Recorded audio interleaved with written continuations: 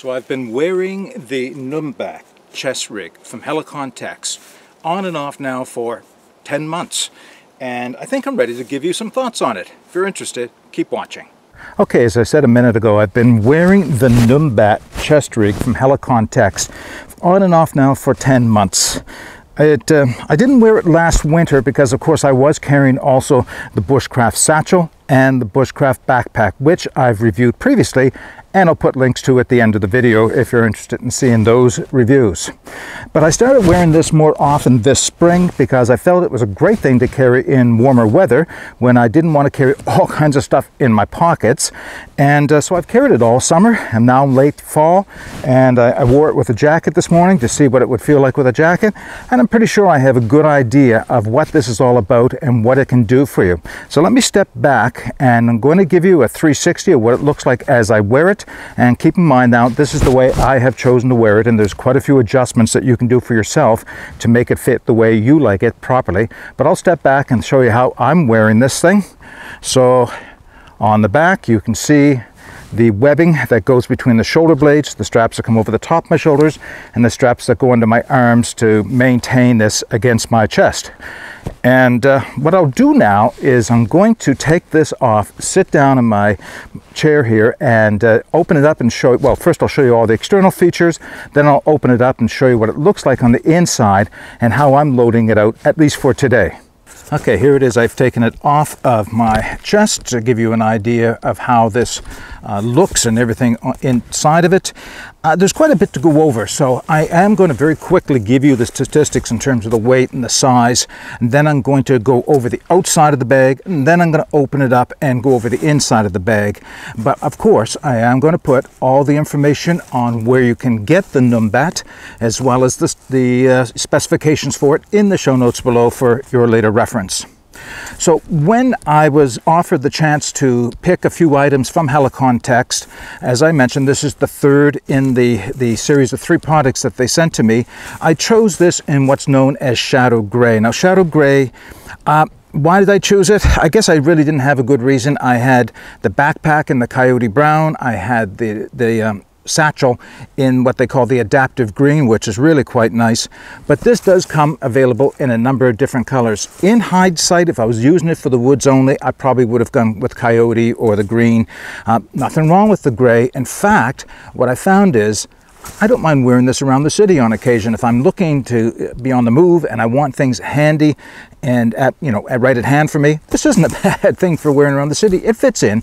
It's not unlike a lot of fashionable ones that people are wearing nowadays. So the gray isn't all that bad. And I guess it works with just about anything. It doesn't look too woodsy, it doesn't look too military, it doesn't look too police. It just looks kind of blending in, which I guess is what I like about this gray. So let's go over a few of the features on the outside of this. Well, I guess first I'll give you some statistics. So weight empty. Now I've got quite a bit of stuff on this. It feels heavier in my hands than it does on my chest, which of course is the whole concept, is to take the weight out of your pockets, put it on your chest, and have the suspension hold it in such a way that it doesn't feel all that heavy. But this bag empty weighs in at about 490 grams, just over a pound. It is about 11 inches long from here to here. It is, well, they say 2 and 3/6 or 2.5 inches thick. I don't know how that's measured because empty, I think it's a lot flatter than that. And in this direction, it runs about 6 3/4 inches. Again, I'll put all the statistics in the show notes below. Let's start with the back, with the harness system, because that's a good place to start, I guess. So the harness is, the whole thing is made of high-grade nylon. It has all the same quality features as does the bushcraft satchel and the bushcraft backpack. In fact, this is in their bushcraft line. It has the same little symbol that the other products have right here, the little flame or fire symbol for bushcraft. It could appeal to other markets as well. I think easily this could appeal to the search and rescue market or the military market or the police market for that matter. Any case, let's get back to the suspension system. So the heavy grade nylon straps terminate in the side release Fastex type buckles. They adjust there for length back and forth and have a little keeper right here to keep if you're bringing it in closer and you're shortening it up, and then you won't have, that way you won't have a dangling piece of strap. That's true at all 4 points on the suspension system. So all 4 points have the Fast-Tex side release buckles and the keeper to keep the strap from dangling, which is nice. On the back as well, there's a 3D mesh. Now the concept of the 3D mesh, I think, was to keep anything that's sharp or pokey from, you know, pushing on your chest.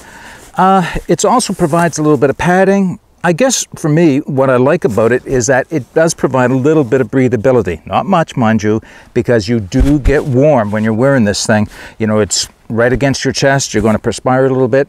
Maybe that collects a little bit of it. It's certainly going to keep it from migrating into the bag and getting anything inside damp. Okay, on the front, there are YKK zippers that terminate at the top, that go both directions, and just like the other two Helikon-Tex products, YKK zippers, high quality, meet together nicely. They should keep out most of the weather, although I don't expect this is considered waterproof. It should be at least water resistant, so the zippers are really good quality. Along the bottom right here is some, they call it the laser cut moly, and it's a laminate material. It's supposed to be very tough. It's unlike traditional moly, which is nylon webbing. This is a very thin but very heavy duty laminate, so you can attach things all the way along here and up the top, and there is even some right at the top up here. And on the bottom, well, on the bottom it is elasticized cord that you can put things. What did I do recently? I had a bundle of rope that I wanted to carry and have my hands free, and I found I could just string it through the elasticized cord here with the cord lock on the end, and it just freed it from my hands. The other thing I've done on the front of this is just put a couple of grim locks. I've got 2 black grim locks. Necessary? No, but boy, oh boy, are they ever handy for things like hanging my gloves. I suppose I could hang my sunglasses in their little pouch. You can hang just about anything that you want, so you can keep your hands free. It will dangle in front of you, but at least it gets it out of your hands for a few minutes so that you can do whatever it is you need to do with your hands.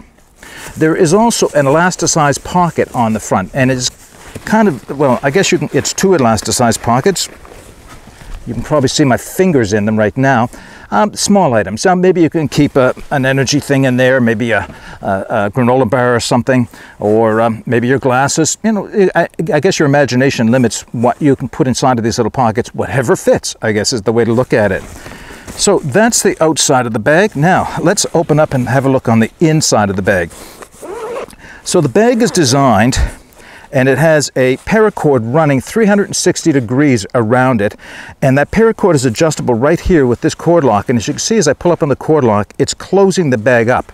So what the paracord does is allows the bag to open up to the degree you want it to, up to 90 degrees like this, and you can adjust that with the cord lock to prevent it opening too far or allowing it to open up all the way, I guess. So I'm going to just remove a few of the things as we go along. I'm not going to give you the whole contents. I'll show you them as I remove them, because there's panels here that I want to be able to show you and show you as I remove things. So what do I have inside? Well, I guess the concept here is anything you have in your pockets, in your pants pockets, your shirt pockets, or even your jacket pockets, you can probably get it in this. Take the weight out of your pockets, then you won't have to wear suspenders like I do sometimes. I've been having too much stuff. There's a few things I've left on my person, such as my belt knife and a ferro rod, but everything else I'm carrying in here. The other 2 are the most essential, I feel, and I don't want to be separated. I don't take this off most of the time unless I'm perspiring and I want to dry off. So if that's the case, I still have my ferro rod and I still have my belt knife. Otherwise, everything goes in here. My compass is in here, as I'll show you, my eyeglasses, my bandana, an essential piece of equipment. I'm going to toss a few of these on the ground as I go. My eyeglasses in their case. Pocket knife. That I've been carrying this, and you've seen this in another video. This is the Manly Peak 2-handed. I've added a little thumb stud to it so that it's now one-handed and meets Canadian law that way. Well, at least they can import this and you can add that. I still consider this one of the best outdoor folding knives, well, at least in my possession. So I'll put that down. What else do I have? Essentials and non-essentials. A chapstick. That can be really handy, not only for your lips or as a fire starter, but even on scrapes or burns if you need to have a little bit of a moisture. I mentioned I have my compass. There's my compass, and I have one of the little mitten hooks on the end of it, and I'm just attach that to the cord that goes right around the outside so that I don't drop the compass on the ground. I always have a length. I'm 2 meters of paracord in my pocket with a bowline loop on one end. Quite often that's what I use for hanging up my backpack. I do have a granola bar in here. Right, good. I'm hungry. I'm going to be eating that in a second. So I keep a granola bar right at hand. I don't have to stop and take my pack off. This time of year, I'm carrying a flashlight. Now, this is one I don't always carry. These are one of these inexpensive AA battery flashlights. You can get them for $2 or $3. They're not a bad little flashlight. This is not a flashlight review, but it's a great little backup flashlight, and I can just have this right in my hands, and then I can go to my main flashlight out of my backpack when I need to, or a headlamp, which is the preferred way for if I'm moving through the woods. But that's kind of a backup. I do have a small Leatherman tool in here, and the only reason I'm carrying this Leatherman because it does have a folding blade on it. I'm not carrying it for the blade. I'm carrying it for the pliers primarily. I think this is known as the Freestyle. I'll probably have to annotate that. I've had this for a long time. It's usually just something I carry when I'm looking for a pair of pliers without having to carry a full-size Leatherman. So that's in my chest rig. Notepad and pencil. And my cell phone, which doubles as my camera for taking pictures as well. See if I got everything out of the pockets. I do. All right, now that allows me to show you what's inside here, and I'll bring it up to the camera for a few of the features. So what I'm finding is that there is a panel here that comes out, and it has the little clips that attach into the MOLLE inside of the bottom of the package. Most of the time I'm not using this panel, so I take it out, but I want to show it to you because it does have a function, and it is something you may want to leave in depending if you feel you need it. So this panel is held in place. I'll bring it up to the camera by a piece of Velcro. As you can see, it folds down, and I have a clear plastic panel right here, so I can put my map or anything else that I need to keep in here, any important information for whatever, I guess. So you can do that. That's a nice thing to have. I don't often need a map in the woods I'm going, but if I'm going exploring in a new area and I print myself off a map, that's probably where I would keep it, right there. As I said, this whole panel does remove. There's Velcro running across the top, the hook, the loop side of the Velcro, and pockets. So there are 2 pockets, 1, 2, 3, 4, 5, 6, 7, 8, or sorry, 2 large pockets here, large enough for my cell phone, and on each of those is 2 more pockets here and here, and then 4 elasticized panels. That's the place I'm right now. I'm keeping my energy bar and my glasses and things like that, but you can keep whatever you want in there, of course. When you fold this down, you're going to see it's also all the loop side of the Velcro, and that is there so you can attach other accessories available from Helikon-Tex. They call it their VIS, the Versatile Insert System. You can put everything. If you are legally allowed to carry a firearm, then that's not a bad place. You can put one of the Velcro holsters in here, right here, to carry it there, or a number of things, I guess, can be fitted in here. More pouches, if that's what you want to do. All right, I'm turning it upside down so that you can see the other pouches. I think I can show it to you upside down right now. So here are the rest of the pouches in here. Again, more pockets. 1, 2, and 2 more on the front of those. And 1 zippered pocket here as well for items you just can't afford to have fall out. So that's quite a number of pockets, quite a bit of versatility in this pack, and it allows me to keep a whole lot of things you just see. Those are just the things I'm carrying today, but you know, you load out any way you want to. So the Numbat chest rig from Helikon-Tex, again the third in the line of 3 items that Helikon-Tex did send me for testing and review.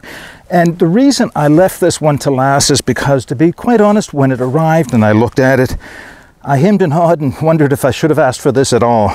I wasn't sure it was something I was going to use, whether it was something I was going to like. It was so unlike anything that I had used before, because I've used, you know, the lumbar pouches, and I've used the little fanny packs that you wear in the front, and I found them useful, although they had their pros and cons as well. I wasn't sure this was going to be something that I would make a lot of use out of. But when I started putting things in this and taking them out of my pockets and wearing them and having them all right here, no matter what I had on me, that's when I started to realize just how useful an item this is. So it may not be for everyone. I do find it, by the way, a little hard to wear over a bulky coat. So today I wore in a wool jacket, the wool jacket you see me wearing all winter long, and I only had this shirt under it. I didn't have anything else. But if I was to be wearing a big, thick down jacket, like in the heart of winter, I don't know if I could wear this on the outside, but then again, I've got all kinds of jacket pockets at that point that I can be using to hold things in. So this may remain a warm weather, spring, summer, fall type of an item for me, and because I am finding it a lot more useful than originally I thought it would. Okay, I put that out there. Again, I'll leave you all the information where you can purchase this, either directly from Helikon-Tex. I think it may be available on Amazon. If it's not, then I apologize, but I'll make sure if it is that there's a link in the show notes below. If you have any questions about this or any comments, maybe you know something about these that you would like to add that I missed, then please put that in the comment section below. But until next time, get out and explore and take that path less traveled. It'll make all the difference. Bye for now.